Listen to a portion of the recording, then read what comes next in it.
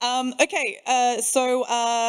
session is an AMA Ask Me Anything for the CNCF staff that we got on stage today. I just want to do a quick set of housekeeping. There's myself and Mario. We're going to be running around with mics. This is an open forum. I do want to just remind everyone that this event, like any other, runs by the Linux Foundation Code of Conduct. Okay, but it is an open forum, and I have been told that some spicy questions are welcome. Okay, well, that's going to be up to you. How spicy was the question? It's going to be up to you. As a note, in our retro items, we do have for next time this is on that we should send out an anonymous form in advance for questions. We have failed to do so, so that's something that we might do for next time. What I would love to do is for folks on the stage to introduce themselves, and then we'll get started with questions from the audience. Hello, my name is Jeffrey Sika. I think pretty much everyone know you. Starting off strong. All you know me as Jeefy. I started as a Kubernetes contributor, and now I work for the CNCF. Hold the title of head of projects. All that really means is if projects need something, or one side of the house is on fire, I run over and try and fix it as best as I can. Yeah, howdy everybody. My name is Taylor Dolezal. I'm head of ecosystem, and I try to understand Jeefy's interpretive dances as he runs to the other side of the house, and sometimes things are on fire. I get to work with end users, and also got started in Kubernetes. I took a look a couple weeks back, and I think the first contribution I made was for a typo. So yeah, that's fun. You gotta fix those too. Woohoo, typos. Hey, Chris Anazik, I was employee 0 of CNCF and kind of helped bring this thing together. These days, I serve as CTO and mostly just try to keep the ship moving and plugging all the holes and making sure as many people are as happy as possible. But other than that, looking forward to kind of hearing from you all and answering some questions. And he provides great direction as well. So, yeah, plug the holes. I'm Amos Gavardo-Perrin. I'm the Director of Developer Programs. And hilariously, I realized as we were doing some of the pieces around, trapping contributors, I'm actually not a Kubernetes contributor, right? So it's possible. It's entirely possible to be in the ecosystem and part of, the larger whole. So happy to hear questions. Happy to kick us off from here. Actually. Right, how is that possible? How is that possible? I'm looking it up right now. It's just possible. It is one of those magical things where there is so big of a space. Yeah. All right, one last thing. We will start with questions in a moment. However, if you do want to ask something anonymously, it's only not going to be anonymous because you can send it directly to me on Slack and I'll read it out. Without your name, obviously, as a heads up. Questions, hands up, please.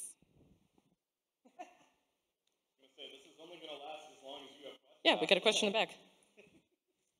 I mean, we can make up questions for ourselves, too. So as someone that has gone through the onboarding process for projects a couple times in the last year, I've definitely noticed that there is some, shall we say, documentation drift in what services are available for projects, certain processes. What is being done to address that and make that a little clearer? I will first off start by owning that. Thank you for the input around, this is an area of unevenness that we could do a lot of work around. So thank you. So we recently, and by recently I mean I wanted to ship this just before the con, worked with Tag Contributor Strategy to carve out an entire section in contribute.cncf.io where it is project resources. So internally, some of how the sauce is made, there was a website that you could only find, this is fun, only find by Googling CNCF project services. And I'm not kidding, there were no other links to it, at least that I could find, and I work here. So then we found the repo where you could, perform updates, and we started updating that repo. And then we found out, oh, this has to be, we have to send a message to someone to say, please update the website. It was awful internally.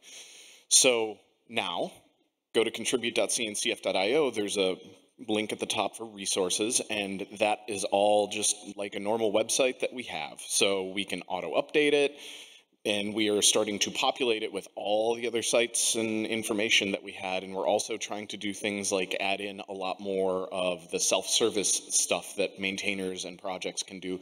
They just might not know. It's also not meant to be like an exhaustive list. Like if there's just something random you want, always feel free to kind of ask at the end of the day. Yeah, no, exactly. Exotic swag that Bob wants.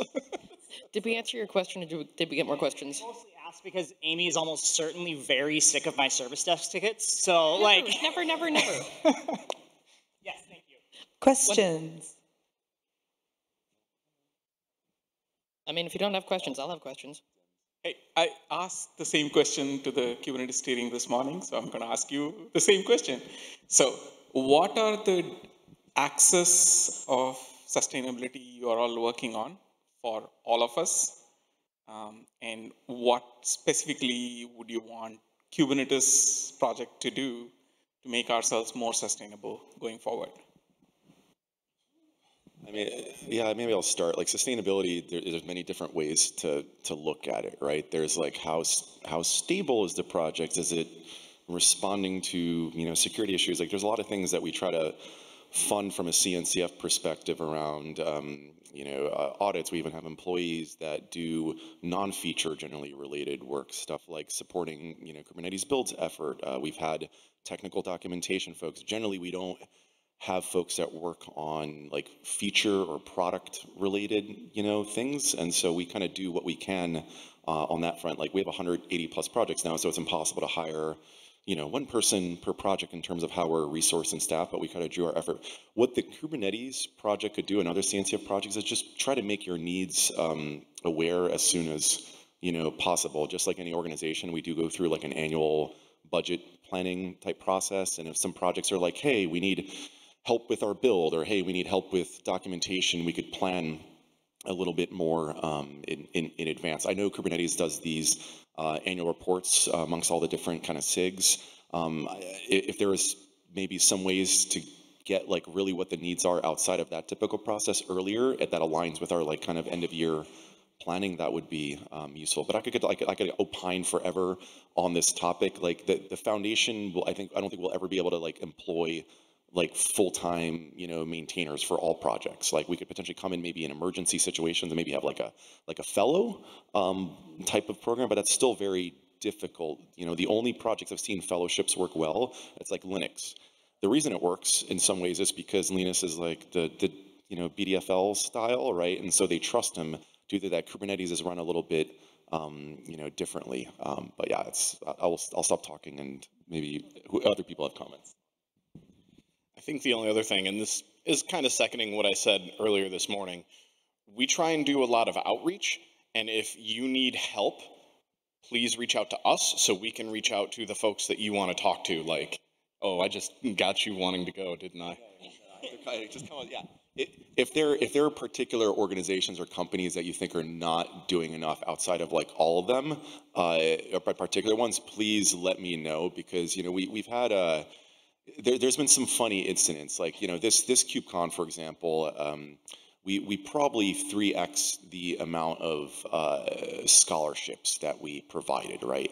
And some of these were to billion-trillion-dollar companies in some ways that I think should be doing more to support their employees. And so we're going to be having kind of a lot of conversations with folks to see what else can they do. So like, please don't be scared to be direct, at least with us, and then we'll kind of have the other conversations with folks. And we've done this previously when we've had kind of issues with, etcd's been in a fun, place over the years, and we've kind of come and made asks from our, members. When Cortex was in a weird situation, we've also kind of made asks. So just please come to us, and we're literally happy to have those like weird, tough conversations with companies.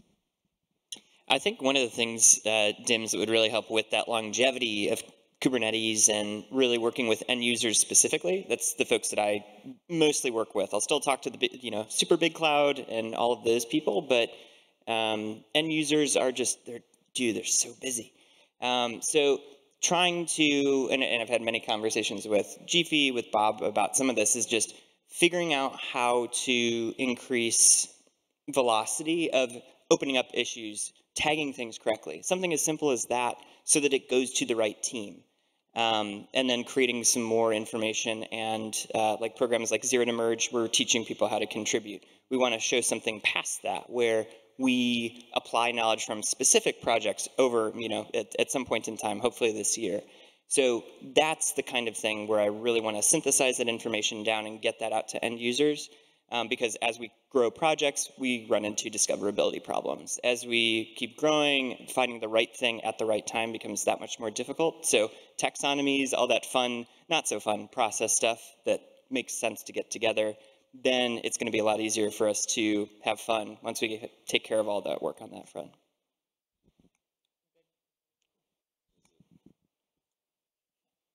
Hi, friends. All right, so I'm glad to see you all here, and especially Taylor. I don't know if Jeefy has informed you of how the AMA went this morning with the steering. I read all about it. It was crazy. That's good. It's great. It's great. Or if you saw the Twitter thread, because I pinged you a lot. EU and the EU. Yeah. It was clear that a lot of folks during the steering AMA were really interested in end users and getting them involved with the community, getting feedback from them, getting more contributors from end users.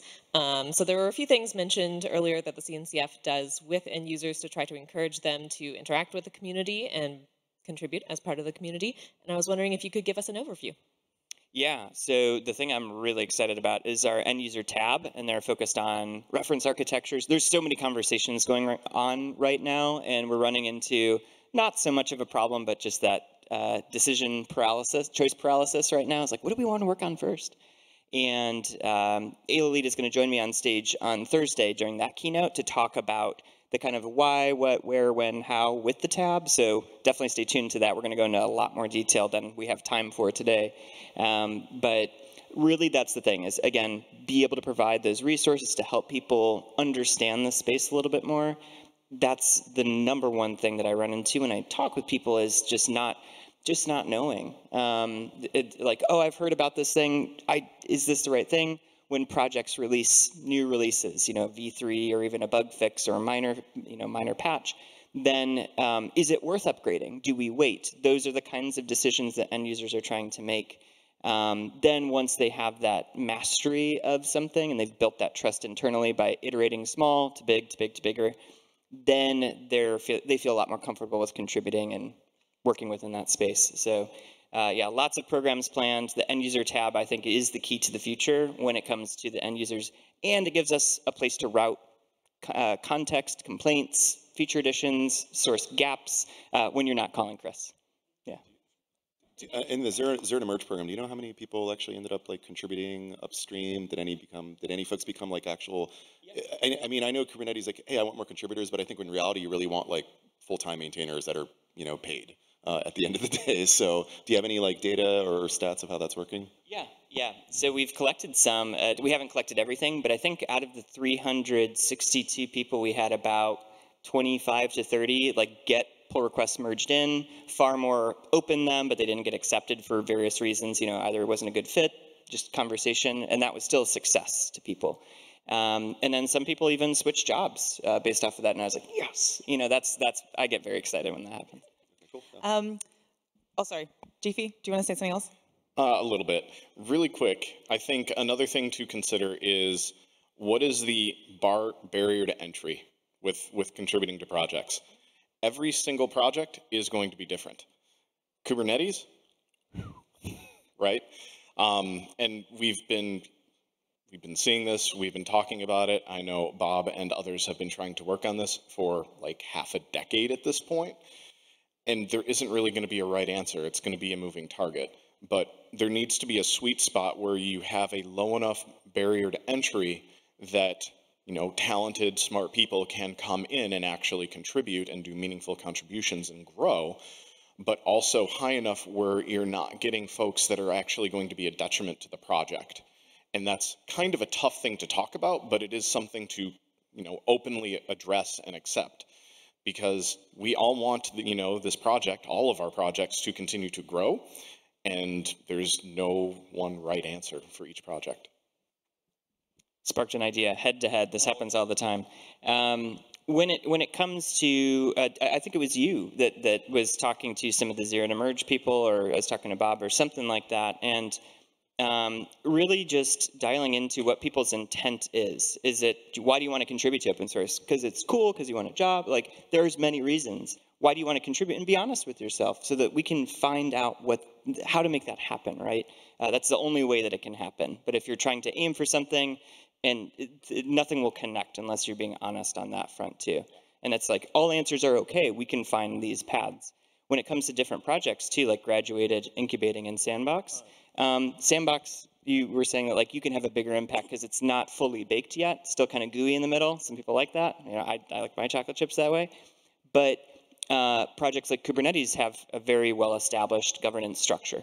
They have everything. It's like a lot more hardened, and so there's a lot clearer paths because they've been working on that for so much longer. So again, question the intent around what do you feel like? What do you want to get involved with? Do you want the hardened true path where all the trails are worn in, or do you want something that's a little bit new? Last thing, and then I'll leave. Well, not leave. You know what I mean. I think most people here know George, so this will ring true. George had actually the best description about this. You don't start learning to play guitar and then immediately want to play in Metallica. So don't start learning Golang and then immediately want to go and contribute into Kubernetes. You're not going to have a good time. So that's just like one good example, but it really is a pretty good one. Okay. I know, but I'm usurping because I have anonymous questions. Okay, at NATALI on the Kubernetes Slack. If you want to ask these, I'd like to read out this question. KubeCon and the Contributor Summit are the most important events of the year for contributors to CNCF projects, as they're a place where most of us can meet in the same place. Many of us are members of marginalized communities and can't safely visit places like Salt Lake City, so we have to miss out on that critical time. How is the CNCF thinking about that for future event plans, and what is the plan for covering gaps that will be left in SLC for projects with leadership that won't be able to travel?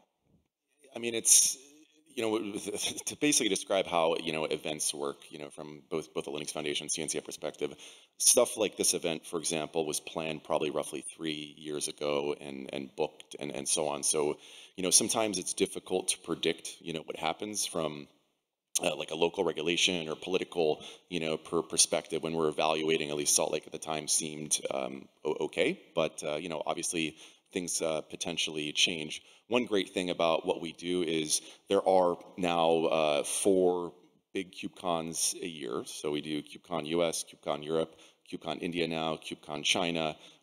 We have Cube Days that are available. We have KCD. So there's generally, like, we are trying to build more of these in different locations to try to accommodate people in local areas. Are we going to be perfect every time? No, we make mistakes, and happy to take feedback, but we truly are trying to be very kind of globally minded and regionally focused in some ways. Go ahead.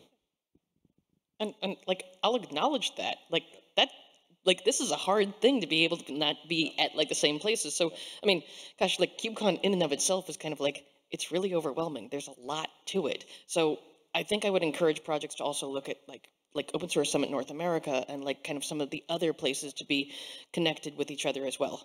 So yeah, thank you for the question. Hopefully that answered it. But we do plan 2-3 years in advance, and we already have locations planned for the next probably 2-3 years that I won't reveal, but generally in very nice locations. But conference planning, for anyone who has been a conference organizer, it's a ton of like underappreciated work, right? And it's hard to always predict how large or small these events, or a pandemic comes out of nowhere. So it's not the easiest thing in the world, but yeah, we're happy to take feedback. Okay, now I think I can go. This is actually piggybacking off something we were talking about earlier with talking to members when we want to potentially engage about something. Yes. But like, what sort of information, or like what is it that the projects could do better to like help you in those conversations, and sort of like help encourage them to contribute, and help with getting them onboarded actually as contributing members, and not just sort of members of the foundation? Inherently, well, if there's like, if there's, yeah, it's a little bit, it's going to be unique to different cases, but I'll give you some examples. Like, there's some projects that are like, this company is a huge user, they open a ton of issues, but they don't contribute anything back out. Issues are contributions, but they actually don't contribute like maintainers or anything like that. Like having surfacing that information towards us is useful, because we do like check-ins with members all the times, and we kind of tell them, hey, you should go look at this. Sometimes it's even flipped over where we have like members will complain that like, hey, we try to contribute to Kubernetes, but the bar, like to Jeefy's point, sometimes it's hard to become a reviewer, a maintainer, and so on. It's just very hard to decipher. And then we'll be like, have you been to a contributor summit? And they'll be like, no, or hey, I tried to apply, but for some reason I did. Like basically what I'm saying is like the more you kind of give us exact information of kind of what you're looking for, the more useful it is for us when we have these conversations. Other things, I know sometimes it's hard for maintainers to allocate time for like mentorships, or like we do a lot of mentoring programs that we fund. That tends to be very, very valuable in ensuring that if your project could actually mentor someone and have them contribute successfully over a time span of 2 to 3 months, that means you're probably pretty open to receiving new contributors. We have projects that aren't good at that, and that's usually a flag for us that we kind of investigate. But if you can make time and support mentoring within your community, that's always appreciated. But I know people are, it's a time commitment. It's like having an intern. It's lovely sometimes. Hi, my name's Alistair. I'm an end user. Oh, I'm here. Sorry. Oh, sorry. You're good, Chris. Yeah, I'm an end user, and I wanted to come back to that because, yeah, it came up in steering. So firstly, I want to acknowledge the amazing work that's happened in the last, I'd say, 2 years around Contribex and making it easier to contribute and providing paths. That's all you. That's not us. Yeah. Some of it's people like Taylor. I just write puns. That's about all. But things like making the docs better, and yeah, it's been great. There is in my mind still a gap for smaller end user companies who are trying to get support for features or projects that they use that frankly larger vendors might not care about or whatever. Some end users are big enough that they can indeed provide full-time maintainers, as you said, the valuable type of contributor, to take care of those things. And I think you've outlined the path to that. But one idea that was floated is, sorry, I've skipped a lot of things here. So one thing that came up was that companies, end user members often think that their sponsorship money goes to projects and goes to supporting those things. An idea that came up was like, what if it did? Has that been considered? And if so, what would that look like? Oh yeah, there's been, I think that's a story that's been told for a while. And when it comes to paying people what they're worth and taking a look at all this money, it doesn't have that kind of benefit. And again, kind of like was being said with events and contracts and things like that, security audits cost a lot of money. Hosting things for builds costs a lot of money. So there are all these hidden cost scholarships. Running events like this where there's a net positive, but it's not. It just costs a lot of money to keep these wheels turning. And so and that's kind of been, I asked the same questions before coming to the CNCF, and once I got to see behind the curtain, I was like, oh my gosh, that's a lot of machinery. So when it comes to that's why it helps us to get that kind of feedback around how do we dial in what the community needs, because we want to help make that happen too.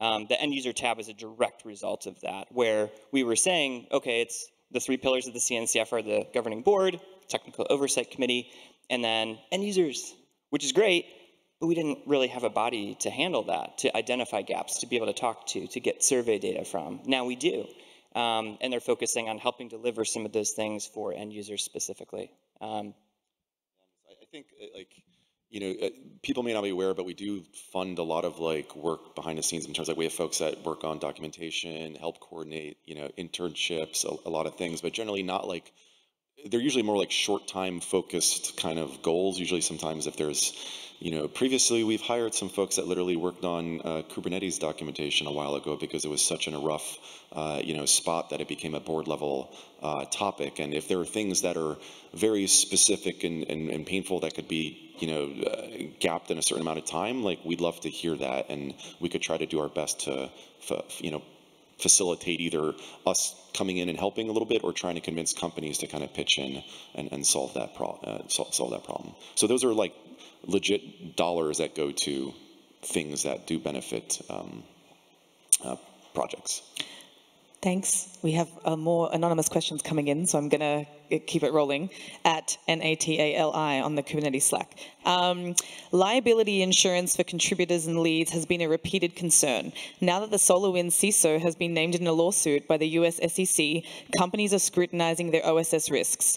Regulation is coming. How do we find pathways to minimizing risks to our leads? In the past, we talked about Code of Conduct Committee, but Security Response Committee may be on a personal liability path now too. Help. Does that only apply to board members? Yeah, it's a little it's a little complicated. Like if you're, it's like I need to call my lawyer. But if you're individually contributing, then yes, you could come potentially talk to us and we could go kind of try to figure something out. But if you're contributing on behalf or working with your employer, like it's your employer's responsibility at the end of the day. And we have had this, I think, discussion in public where we did outline some guidelines for folks, and if there was individuals that were, contributing on their own or have their own little thing, reach out to us and we kind of see what we could help. But generally, a good chunk of the contributions are coming from folks that are, it's your, like we can't necessarily be your lawyer, but we could potentially help out folks that are individual contributors on their own. We could potentially set something up, but it is generally, you are generally covered by your employer in that regard. I don't know if that makes sense, but there is a GitHub issue open where we discuss this. Actually, I think to my knowledge, I think we actually wrote this down on the foundation repo. It should, yeah. Yeah, I think, it's an anonymous question, but happy to be able to take questions later. We do have documentation on Okay. it. So. Okay. So to the person who wants to follow up, feel free to text me again if you need to. Okay. I have another anonymous question. Is there an interest to highlight companies, we spoke about this a little earlier, that contribute to a project rather than those that are buying a bigger sponsorship package? Who wants to? Yeah, absolutely. I think, it's one of the acronyms that we developed at the CNCF was Cloud Native should be nice. You should have networking, impact, comprehension, and elevation, because this is a lot of hard work. It's a very few amount of people doing a lot of hard work, empowering all of these hundreds of thousands of millions of people to be able to make these workloads come together. So we want to elevate you. We want to put the spotlight on you because it is freaking hard work. We're looking at doing other maintainer-focused events, and one of the things that we've been kicking around is you can't sponsor it unless you're actually putting engineers where, we're trying to put them. So that's another possible way where we can highlight, yep, you are actually contributing to open source, you are helping the ecosystem, and you can sponsor the same event, or this event, that actually enriches the maintainer ecosystem. And if you have like award ideas, let me know, because we're always happy to kind of highlight, come up with a new award. Like someone in the community suggested, why don't you highlight people who do documentation work, and hence Top Documentarian, was born. If there is something we could kind of say about top contributing company of the year, or come up with maybe something a little bit wittier than that, we would happily, highlight them in a more visible fashion. Okay, let's go to, thanks, Mario. Let's go to a real person in the room question, and then I have more anonymous ones. Are those coming from ChatGPT? Yeah. So kind of a follow-up to what Alistair was saying. We've heard from a few companies and end users that they don't have the funds, or they don't want to employ a maintainer or a engineer, but we've heard from people that would be happy to employ a tenth or half of an engineer. How can the CNCF kind of facilitate that with maintainer funds that people can put towards that type of thing? If there was a concrete case where there's enough companies that wanted to do this and pull resources to potentially contract folks that do specific work, we could, I'm open to trying something. I would have to just get enough critical mass to make that happen. And the upside sounds like a great idea. In reality, I'm like, how long would I'm always worried, like, how long would companies willing to do this? Are they going to leave us, potentially with the bags to kind of handle when things go bad? But happy to try it if you have enough. Kind of along those same lines, in academia, there are short-term positions, but they still commit to 2 to 3 years. We would need that, because if all of a sudden a company pulls out, and I'm kind of saying what Chris said, but there's precedent here in academia with short-term contracts. And I like that model because it gives you a chance to be able to say, this is a well-defined scope. Because I think that's where I love the idea, but I'm also worried about, like, I've seen you all take on way too much when you get the opportunity. Yeah, right? Like, and I'd want to be very careful and measured, really, in terms of what does the company get out of it? What do the people get out of it? What's the long-term impact? Yeah, like what are the outcomes that you would want out of this? And having those conversations might lead us to something that could be doable in the short term, and then doable in the medium term as well. And I'm thinking medium term is now like 5 years, like scary here. So yeah, willing to experiment. Let's see if we could potentially come up with something. But a lot of companies are inherently greedy at the end of the day, right? And kind of want to maximize the most they can without paying. And we see this all the time in. Like with scholarships, there is certain companies that will remain nameless that have are worth trillions of dollars that have asked for way too many scholarships, in my opinion. But I think what you're hearing up here is violent enthusiasm with tempered wish for outcomes. Because again, I want it to be able to be good for everyone, and not just like, oh wait, we tried this idea once. Okay. Okay. I have the mic now. As a note for next time, retro people on the Contrib Summit, we need an anonymous form. My DMs are blowing up. Okay. Oh, I love this. Okay. All right. Next question. 180 projects and counting. 84. 184 projects and counting. When does it end? What's the goal for the CNCF community, and what happens when some of these projects inevitably get archived or abandoned? What happens to the users they might have?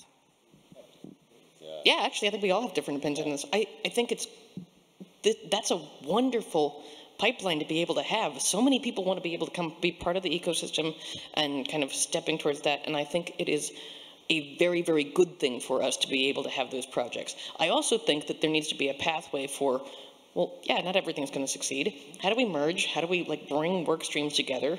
This is something the TOC is definitely focused on for the next cycle, looking to you, Dims. And being able to say, what do we do as we move forward? Again, I think it's great. I think there's some other opinions here. I think historically, we just truly listen to what our community and members want. And the TOC, which some of you in this room are part of, kind of make that decision. When CNCF first started in 2015, if you go back to the original charter, there was this terrible architecture diagram that was part of it of here's what's in scope, here's what's not in scope. In the beginning, container runtimes were out of scope. We didn't have container, D or Creo, any of these things. That was considered out of scope. But eventually, people decided that, hey, this potentially could be a good thing to kind of bring these in together and kind of bring some sanity to the container wars, or whatever you want to call them at the time.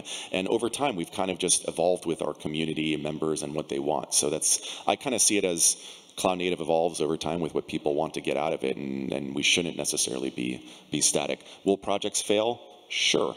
That's just life. We'll do our best to kind of support them, but the TOC is the body at the end of the day that kind of makes that call or not. I think that it's like we said, I like that we see our pipeline increasing rather than plateauing or starting to take a dive. I like seeing that not everything is homogeneous and the same. Different industries solve similar problems differently. So by having this variety, if a project fails, that can be okay. It's just that it's my hope that people don't lose that momentum and that energy, because you can take that. Even if a project fails, there's a lot of things that you've learned, right? You understand how to work with the community. You understand how to work with issues, pull requests. That's not lost knowledge. If same thing with business. If you fail a business, you're not just, you're a bummer forever. No, you've learned a lot through that process. So thinking bigger on how to apply that to the whole of the ecosystem would be, that's how I feel. So I think it's good to see the projects increase. Personally, I think that, I'm guilty of thinking about projects like, do we need that? Wait a minute. But I just might not understand that. To people that I talk to, it's a core need. And I'll do the concrete example because I was so heavily involved in the Containerd, Rocket situation. Like, we had 3 runtimes: Containerd, Rocket, and Creo. Rocket eventually kind of got abandoned, maybe is like the nice way I could kind of put it. And, Containerd, when it first came in the CNCF, was actually, almost like BDFL model. Basically, there was one person that could basically approve or control everything, but that project eventually evolved and became healthier through its time in CNCF. And now we're kind of left with 2 very, very solid, container, runtimes in much better shape than we were before. So I think overall, end users are in a better, situation through that kind of competition and natural evolution of technology. I forget where this ends, but I'm just going to keep asking questions until someone tells me to stop. Okay. Cool. So I want to, we're going back to revisit the question around travel to places like Salt Lake City. And so this is a follow-up there. Are you suggesting that all SIGs and projects get all the things that they need to get done? Are you suggesting that all SIGs and projects get all the things done that we won't be able to do at some other Linux Foundation conference? Where are those conferences? What do we do if we can't travel there either? What is the plan? So events.linuxfoundation.org has all of the events that we have announced and planned. Hopefully it's diverse enough where we can actually go and attend. But generally, so I don't really have a good answer for this. This isn't one of my strong suits. I tend to say things I shouldn't. Chris wants to tackle me off the stage. We try to plan events as best we can. We have, in my opinion, having dealt with events outside of the LF and then here, one of the best events teams I've ever seen. For the record, we should all go give them hugs. Not all at once. But here's a good example. Let's use Salt Lake City as a good example because that's kind of the hot topic. If you look at news articles from just as recent as like 2 years ago, it was one of the most safe and lauded as the best LGBTQ city in the world.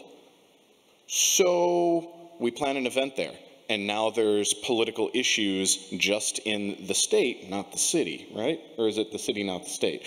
Point is, completely out of our control. Now, what do? Do we now abandon like 3 years worth of work? We can't do that because we're beholden to multiple contracts. And also, think about the community, the LGBTQ community that's there. Like, if we abandon that event, all of a sudden, how do they feel? Like, I don't know, it feels bad, but... I think you're ranting at this point in some ways.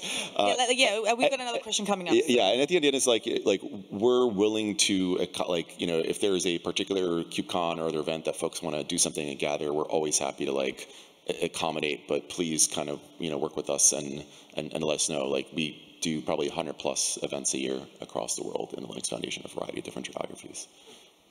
And we're running out of time. We got a question over here. Sorry. Yeah.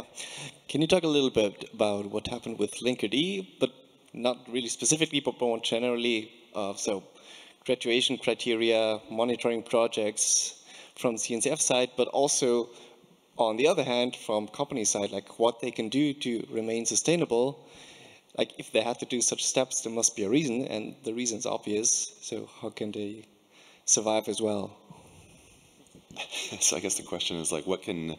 there's as an organization, there's we cannot guarantee companies' financial, success. I think a lot of people rely on us to ensure that the projects that we host are healthy, diverse in terms of, governance and maintainers from different organizations. The lesson with that one, I don't want to speak on behalf of the TOC, which really kind of is the arbiter of that.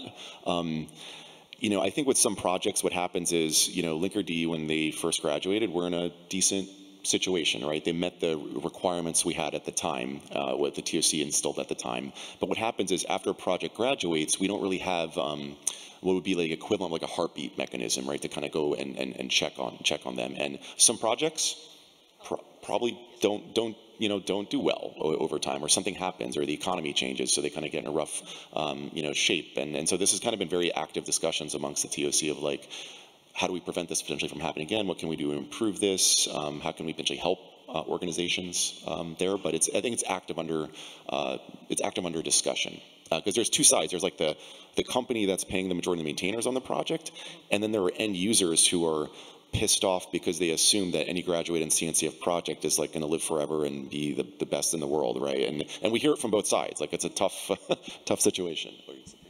Do we have a session where we'll talk about those points which are actively discussed? We have a TOC meeting on. The TOC panel on Friday might be a good place to be able to bring this, because realistically, like, that is the body. Like, you've got the wrong people up on stage for this. We can speak to it, but we're kind of wrong for that. Okay, we had other questions. Oh, yes, go ahead. Oh, hi there. So on that note about conferences and where they should be held, right? Okay. North America has 3 countries, but I've yet to see an event in Mexico. So what are you going to do about that? Trust me, my heart is in Mexico for sure. I'm there quite often. So the challenging thing is a lot of people, at KubeCon, it's always funny. I've met a handful of people already, like, why don't you do something in Budapest? Why don't you do something in Vienna? And the conference planning game is not easy for us. Like, if your conference is above 5,000 people, all of a sudden the amount of spaces start kind of dwindling across the world. And we also do compete with VMware, Red Hat, Google. Like, there's a lot of competition, and timing is difficult because we do so many KubeCons. We need to make sure there's enough space between them.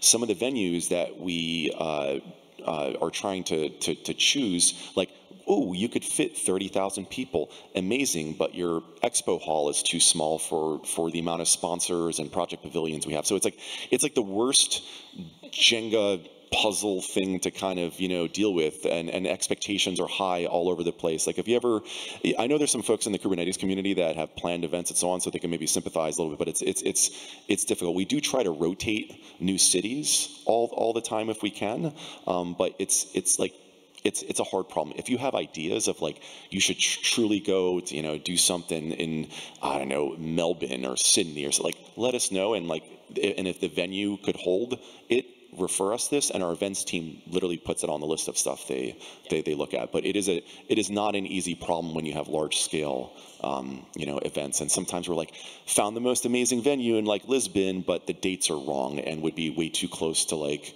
another KubeCon. So it's a tough problem, but we always take suggestions on places and events or event venues to host things. Okay, staying on the event side of things, why is Contributor Summit at the same time as co-located events? Many members of the community have to choose between the two or have speaking commitments elsewhere. I'll give it to Jeefy, but like, do we want KubeCon to go back to 5 days total, the whole week? I don't know. I'm open to ideas. If you want to. So one of the things that we're going to try and pilot at KubeCon India is a maintainer summit. I kind of alluded to this earlier. Now, the idea here is this is going to be a completely separate day before Colos, but it's going to have more projects, not just Kubernetes. But it's going to have also a lot more space. So it's going to be a nice single maintainer only. There's not going to be, a vendor hall or anything like that. Just maintainers able to talk and collaborate. So we're trying to address that, because one of the biggest pieces of feedback we hear every year is, I love the Contributor Summit, and I got to attend the intro and one talk, and then I had to run over to a vendor room. So we're trying. Oh, yes. Just reading my phone and not paying attention. I just wanted to say specifically for, as a member of the Summit team, there actually was an attempt to make this Contributor Summit happen on Monday, and the venue fell through. Correct. And we are, for SLC, last I heard, trying to do that as well, because we had more lead time, but we do try and do as much planning as we can ahead of time, but the events team does kind of have to focus on the first event before they focus on the next event, so. Any in-person questions before I go to another anon? No. We're going back to the SLC topic. Get it away. Are you saying, I mean, you wanted it, okay. Are you saying there is no plan and that already busy, marginalized folks have to figure it out for themselves?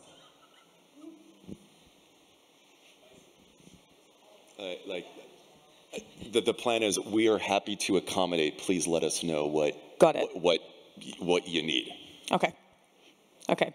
For the people that are asking, For the people that are asking about this, what it sounds like I'm hearing is that maybe what the accommodations that they're looking for should be sent to you. Okay. Happy to talk about it. Great. I think what these questions are getting at is, what are the next steps? To possibly solve this for future. Yep. Okay. Cool. Anonymous questions at NATALI on the Kubernetes Slack. Any more in person here? Eddie? Yeah. Thanks, Mara. DevStats is rad. I know a lot of people look at DevStats and use DevStats to kind of show impact and show value and why we contribute and where we contribute. How can we do more with that data? How can we, like the top contributors and the smaller companies that are percentage contributing are better surfaced and like change the incentive value of maybe they get, I don't know, like discounts on sponsorship or just some sort of other thing that we can like surface that. Sounds like a good idea. Like we're always trying to improve insights. Like DevStats has been serving CNCF for many, many years, including the Kubernetes community. We're building some new kind of insights infrastructure too. Like if you have ideas like that, hey, maybe top new award, top Kubernetes contributing company of the year, and they get some discount. Just like we love to hear ideas like that. Like we always have like crazy ideas amongst like our little Slack and conversations amongst the staff. But hearing it from you, we're more than happy to like. Please bring the crazy ideas. Like and we'll build new dashboards. We're actually spending a lot of money on trying to build a new insights infrastructure because. The hardest problem is you laugh, but like figuring out. A lot of companies come to us and they're just like, very large ones are like, we actually don't know where our employees are contributing to projects. We would actually like to know this, and it's very difficult sometimes to track affiliations because sometimes maintainers just like whatever use their Gmail or they just don't give a crap about things and. It's a whole other problem that we're trying to solve. All right, there's I have also one. Okay, Just let me jump in.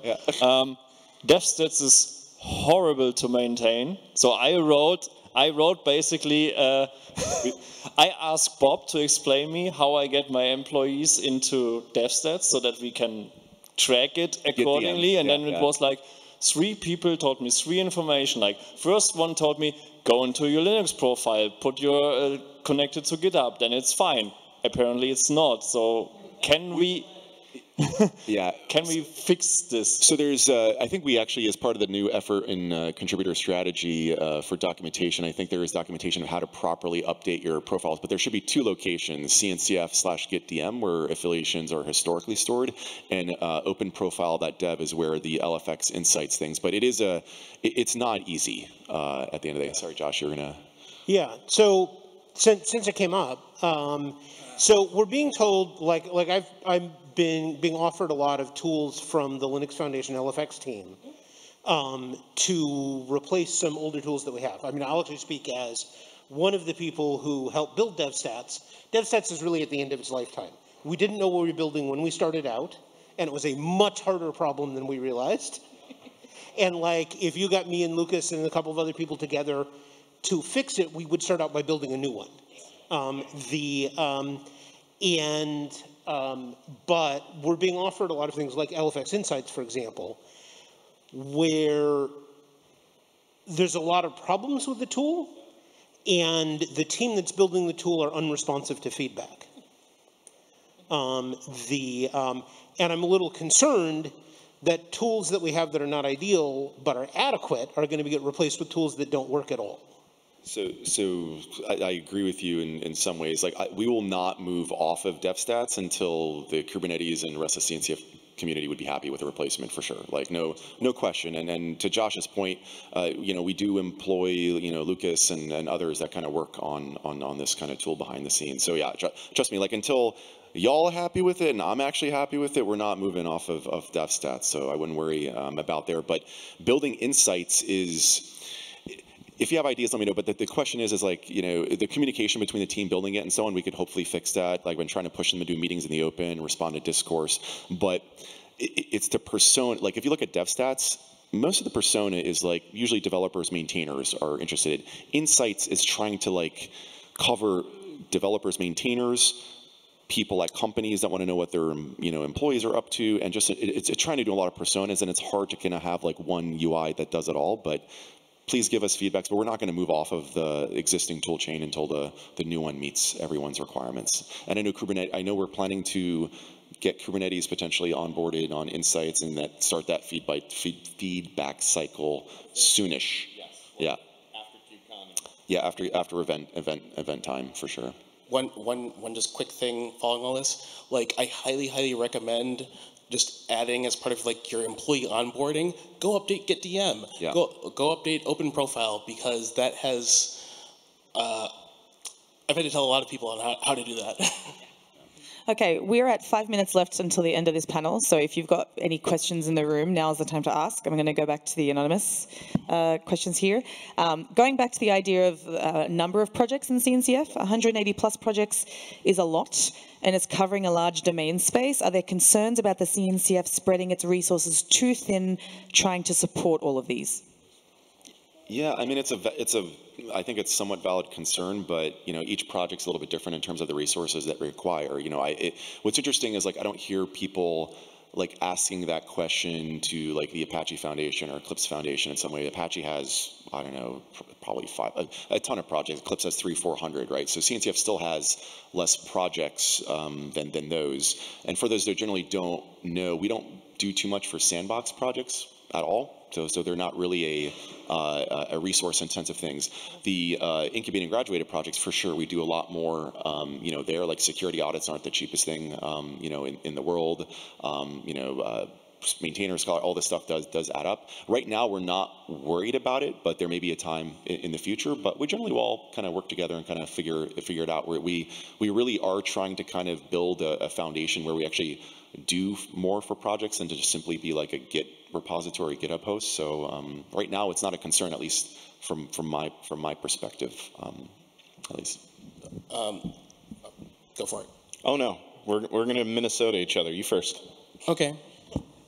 So I was actually going to say, like, you have asked for feedback multiple times. What is the best way to actually give that to you? There's surveys. We do surveys. Yes, please do surveys. If there's more immediate feedback. Well, I'm thinking like, they asked for suggestions. Yes, the ideas, I would say projects@cncf.io. Yeah, and individually, like a lot of us, like you could Slack, you could find an email, like even at KubeCon. Like, I'm always happy to try to make time, even though, we have crazy schedules here. Like, I truly try to make my, calendar and publicly stuff available and make time to talk to, maintainers especially. So, projects at CNCF.io, we all read, but we do try to take time individually too. All right. Thank you all for joining. Thanks everyone here for joining, asking questions anonymously and not. For the folks who sent me anonymous questions, thanks for your trust. Go ahead and delete those messages. And again, I really appreciate you coming and to answer some questions. I know, Chris, you and I spoke yesterday. You wanted something spicy, so I had to, hold up our end of the bargain. But at the same time, I feel like what this means is that you've got a lot of concern from a community because they really care about this project, this space, and I think that's a lot of the overwhelming message here. Awesome. Thanks so much, everyone. Thanks. And Xander, I'd love you to close us out.